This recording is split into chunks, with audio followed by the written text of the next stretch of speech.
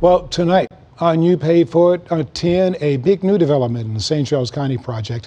The head of St. Charles County government says a new deal to make intersections safer for emergency vehicles and motorists is up and running. It is a system designed to speed response time and save lives. The You Paid For It team has been trying to nudge other major areas to follow suit. Here is the latest in tonight's You Paid For It. St. Charles County has been moving full speed with the emergency vehicle intersection project that I first told you about last April when they were still working on it. St. Charles County Executive Steve Ellman has been pushing this project as a way of making intersections safer for emergency vehicles as well as the motoring public. It's in full operation now. We have every stoplight in St. Charles County except for 7 that are using this and are operational. The 7 we still need to work on are intersections that are under construction by MoDOT. As soon as they finish the construction project, we'll turn it on there, and then we'll have the entire county covered by this program. It makes intersections safer by keeping the light green for emergency vehicles coming through. The lights are red for everyone else. What's your thoughts about this? Well, I mean, I think it's going to improve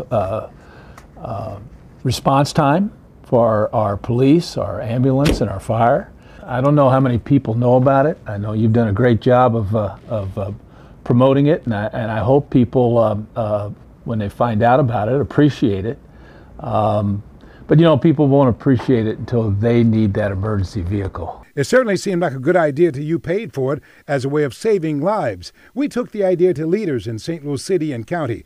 St. Louis City Alderman Joe Vaccaro carried the ball in the city and got it all the way to the 1-yard line before it ran into an issue in the past week or so with Mayor Tashara Jones' administration over funding. At the end of the day, even though it was approved by the board overwhelmingly, it still isn't law. Right, and it should be. And I appreciate that you've been with me every step of the way on this. And it's not a lost cause.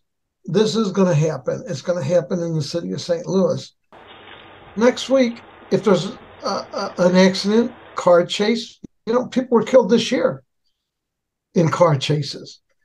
Something happens, an ambulance gets hit or something, all of a sudden it'll be front page, and then they'll be more anxious. Now, I did go to leaders on the St. Louis County Council. I went to them for action, despite a big push by North County mayors who are in favor of the intersection safety measure. The effort died in the county, but the mayors vowed to keep trying to get this done as a way to save lives. And of course, so will we. After all, you paid for it.